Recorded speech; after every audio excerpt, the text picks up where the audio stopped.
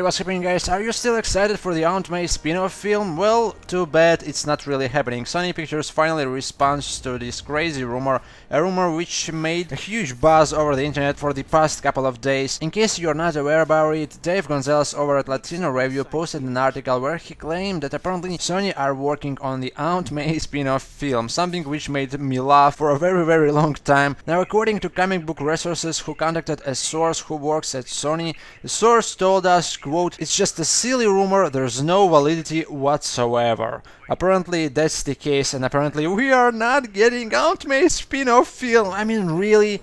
I was so excited. Now here is the official confirmation from Sony. Finally Sony opened their mouth and actually said something officially, and they debunked this rumor, which still leaves the crazy rumor called glass selling from badassdigest.com, where an author claimed that Sony are working on the female spin-off film where all these Spider-Man female heroines will actually team up for one particular mission. This rumor is still there, it's not debunked, but I'm pretty sure it's just one of the many rumors which aren't true. Now once again it proves what I've been saying pretty much the whole time: rumors are rumors and official news are official news. Whenever you will see a crazy article with a crazy title like Sony are working on the Uncle Ben as zombie spin-off film, just don't really believe it and take it with a grain of salt, because it's not official, it's just rumors. Just don't get excited, neither don't get disappointed that Sony are working on something crazy as that, because it's not official. Now what does worry me is that actually a lot of people believe this rumor. If you keep reading the comments over the articles and YouTube videos,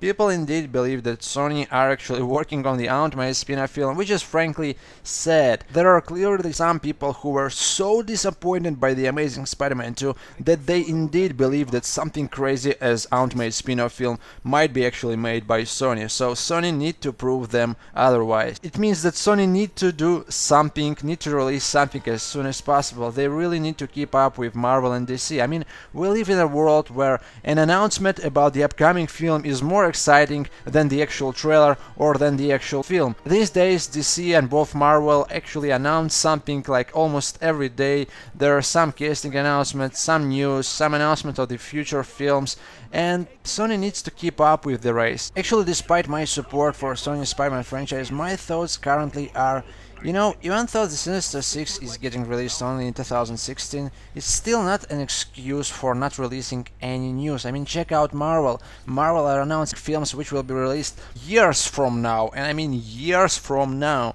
So Sinister Six, the filming should start next year. I mean January, February, logically, for logical reason I believe that it is probably starting in January or February. So Sony, there are no excuses for your silence, we are waiting. I mean, you're not announcing Sinister Six and Venom spin-off film and then just staying quiet for months. You have to provide some information. It's like a food for us, it's like a food for all the fans. I mean, I've been reading comments, apparently some people are pretty sure that the Venom spin-off film is cancelled. I mean, guys, it's not cancelled. The Venom spin-off film is in the works. In September, October, Ed Solomon started working on the script. We've been getting official news about it, so the script is in the works. Maybe it's already finished. The Venom movie isn't cancelled. Whenever you will see such comment, just tell them that the movie is in the works. But I don't judge people who believe that the films are cancelled, because Sony aren't releasing anything. I mean, don't we deserve some piece of news, like guys, fans who've seen the film, who've seen The Amazing Spider-Man 2 for 10 times?